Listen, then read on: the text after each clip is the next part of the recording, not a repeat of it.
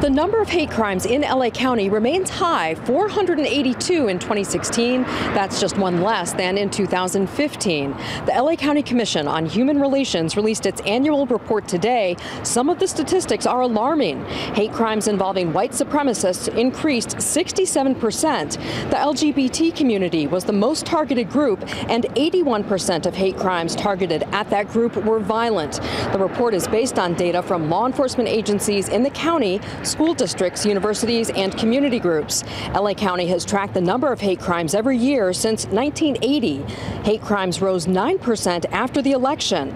The LA County Sheriff's Department says that hate crimes will not be tolerated. If you should act and commit a hate crime, whether a single incident or commit one in the furtherance of a group cause, you will be identified, tracked, and prosecuted.